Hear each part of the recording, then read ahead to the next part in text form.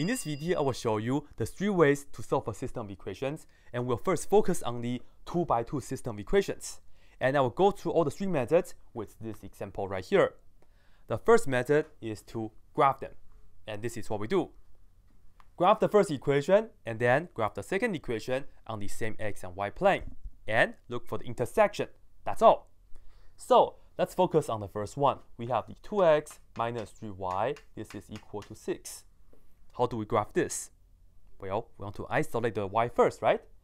So that's minus 2x on both sides, so that this and that will be cancelled, and we have negative 3y, and this will be negative 2x plus 6.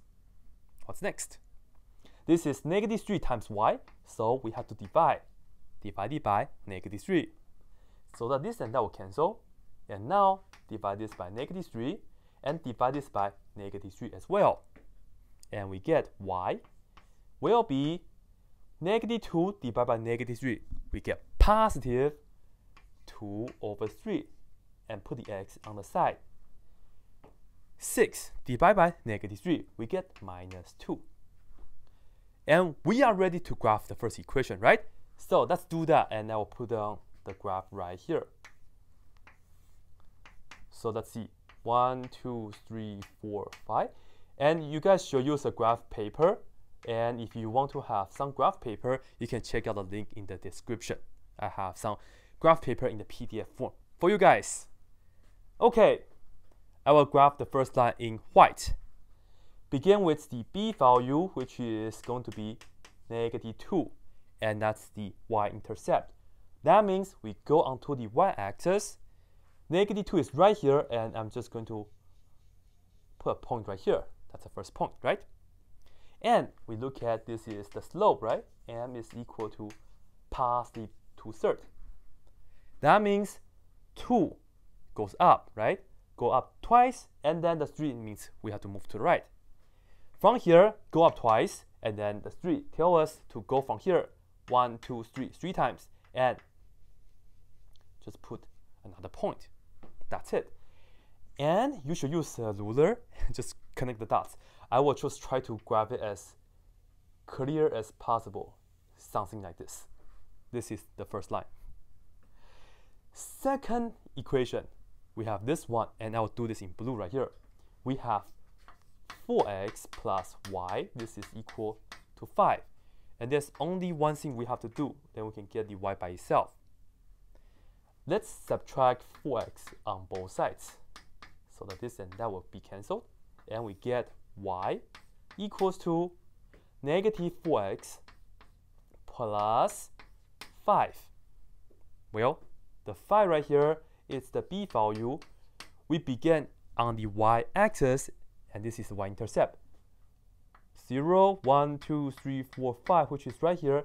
Put a point, and that's the slope right here, right? M is negative 4, but we should look at this as a fraction, right? Negative 4 over 1. What does this mean? This will tell us negative 4, that means go down 4 times from this point. So 1, 2, 3, 4. And this 1 tells us to go from here, move to the right 1 time. So move to the right 1 time, and it's right here. So that's another point. At the end, connect the dots, and I will, which is going to be like this. Okay?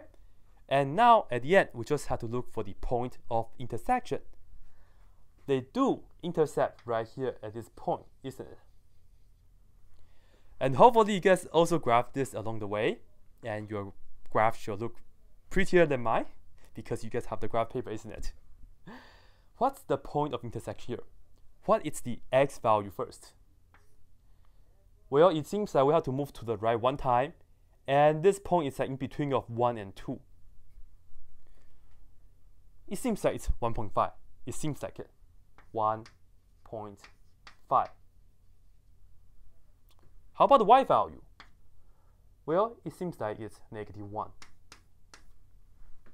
And that's it. But the issue right here is that, as you can see, when we are trying to solve a system of equations by graphing, sometimes the point of intersection, it may not be on the whole number coordinate, right? In this case, it may be okay because it's 1.5. I think we did it pretty close, and I think this is also correct. And sometimes maybe we end up with like 1/3 or things like that. Maybe that will give us some trouble. However, this is how we're supposed to graph and look for the intersection. That's it. But we should have other ways. Otherwise, if this is not exactly 1.5, what if this is actually 1.49, right? Let's see another way to do this. The second method is called the substitution, and this is how it works. We are going to first isolate either x or y from one of the equations, and then we're plugging that expression into the other equation so that we can merge the two equations together, and at the end we should see one equation with just one unknown. And with that being said, we see that we have 1, 2, 3, 4. We can isolate one of these variables. And which one is the easiest to be isolated? The answer to that is this positive y right here. Because we only have a plus y, we don't have any other numbers besides 1. That's multiplying with y, right? You can also try to isolate this y. In fact, we did that in the previous part, and we end up with fractions. You can also try to isolate this x or that x, up to you. But the easiest choice, it will be this positive y right here. So we'll do that. Let me write down this again. We have 4x plus y is equal to 5. We just have to do one step. Well, minus 4x on both sides. Cancel, cancel, and we have y by itself, and this is equal to negative 4x plus 5. And now what? You see, we have this expression for the y, right? And this came from the second equation. What we have to do is, we will plug in this expression into the first equation for that y right here. And let me color this right here. So let's do that. Let me write this down again. We have the 2x minus 3. But then for this y, I will open a parenthesis and I will put this in. Negative 4x plus 5 right here. And this is the same as y. And this is how we merge the two equations together. And at the end, we have equals to 6, of course. So let's put that down here as well. One equation with just x, we can totally solve this now. So let's do it. Be sure you take this and distribute into the parentheses, and you see we have 2x and negative 3 times negative 4x. That gives us positive 12x. Negative 3 times positive 5, that's minus 15. And this is equal to 6. Be sure to combine term on the same side. So 2x plus 12x, that is 14x. And this is minus 15, and that's equal to 6. And you see, this part is pretty much the things we've been doing over and over again, right? So the rest should be really automatic. And let's just add the 15 on both sides. Cancel, cancel, and we have 14x equals to 6 plus 15, that's 21. What's next? Divide both sides by 14. So that this and that will cancel. X will be 21 over 14. We can reduce this by 7. 7 goes into 21 3 times. 7 goes into 14 twice. Therefore, the answer for x is 3 over 2, namely 1.5. And we did it right earlier. From the graph, it looked like the x value was 1.5, but we couldn't be sure, right? But with the algebraic method like this, we can be sure that x is equal to 3 over 2, which is 1.5. Just in case, if x was like some crazy fraction, 1 over 7, for example, there's nearly no way to tell the x value from the graph. However, we're not done yet though. When we have x is equal to 3 over 2, we have to be sure to go back to solve for y. And we have this equation that we can utilize. because we know y is equal to -4. And by the way, you can plug in this into any of the equations, but this will be the easiest because the y is being isolated. X is 3/2, so let's plug into this x. X is 3/2. Okay, let me just indicate that for you guys. And then we have the +5 after that. Okay. So let's see, what do we do next? This is -4. -4 times 3/2. You can put the -4 as -4/1, and you can do this times that. -4 times 3 is -12, and divided by 1 times 2, which is 2. Altogether, you end up with -6. Or you can cross reduce. 2 goes into 2 one time, 2 goes into 4 twice. -2 times 3, you get -6. And then divide by 1, doesn't matter. And then +5. So you see y is equal to this, y is equal to this plus that, which is -1. At the end, this is how we can write down the answer. Let me put it down right here. The answer is going to be x value. This is an ordered pair. Write it down as 3/2, comma, the y value is -1. This is it. X, y. So we can be sure that earlier the graph was also correct. The third method is called the elimination method, and some people will also call this the addition method. And the reason that some people call this the addition method is because we want to add the equations together. And let me show you what if we just add the equations together at the moment. Well, if I do that, 2x plus 4x, that will give us 6x. And you see, -3y plus y, that's -2y. 6 plus 5, that will give us 11. This right here doesn't do us any good because we still have an equation with both x and y. We don't know what x is, we don't know what y is. We cannot solve for the values, right? So we cannot do that. It doesn't do us any good. And now, let's think about this, okay, carefully. The reason that we cannot just add the two equations at the moment is because none of the variables got cancelled. Well, wouldn't it be nice if I had passed this 3y right here instead? Yeah, that would be pretty good, isn't it? Because -3y plus 3y, that will give us 0. The y's will be gone. And that would be really nice. However, I cannot just put down the 3 right here. Otherwise, I'll change the whole equation. That's not allowed neither. But that's the idea. We want to have the same numbers in front of a variable. And let me put this down right here again. 2x minus 3y is equal to 6. And then this is 4x plus y. And that will give us +5.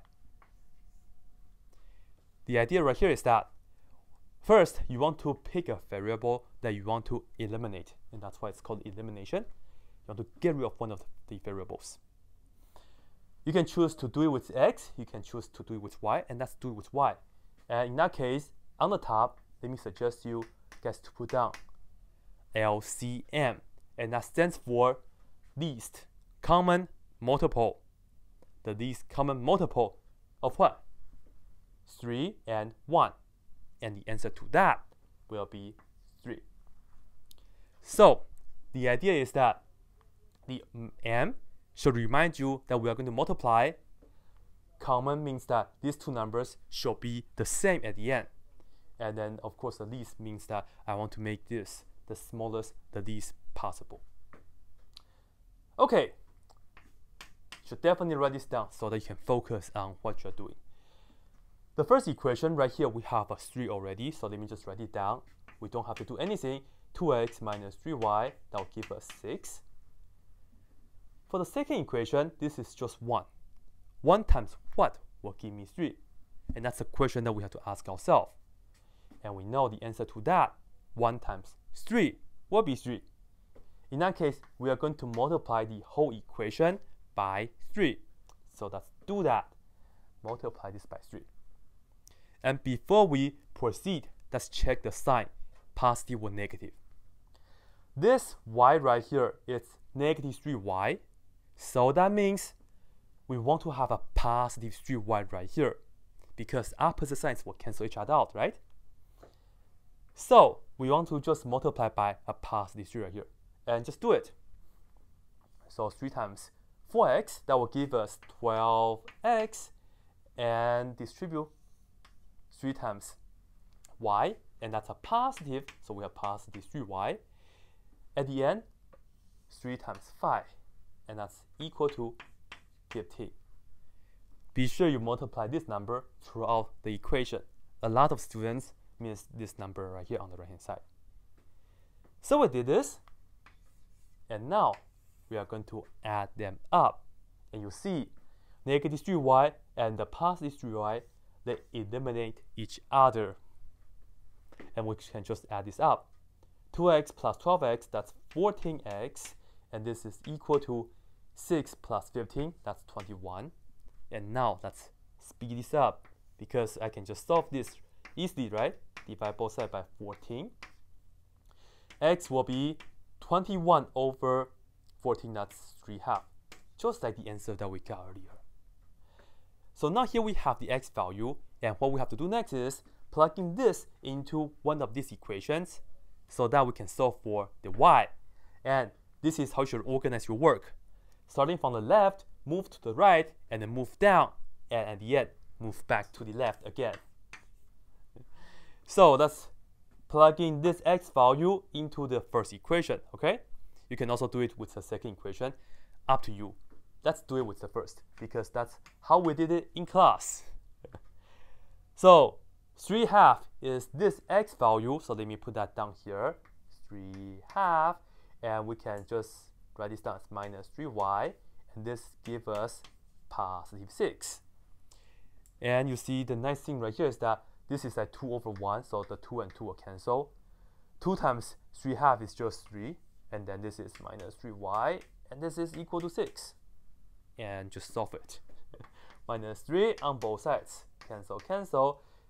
And we have negative 3y equals to 6 minus 3, that's positive 3. At the end, divide both sides by negative 3. Cancel, cancel. And we have y equals to 3 over negative 3. That will be negative 1. Same answer, of course, because it's the same problem. 3/2 for the x value, and then the y value is negative 1. You can just write the answer down right here. You don't have to indicate x or y. Sometimes I will just do it to emphasize for you guys. So hopefully this video helps, and I will show you guys another example next. So watch my other videos.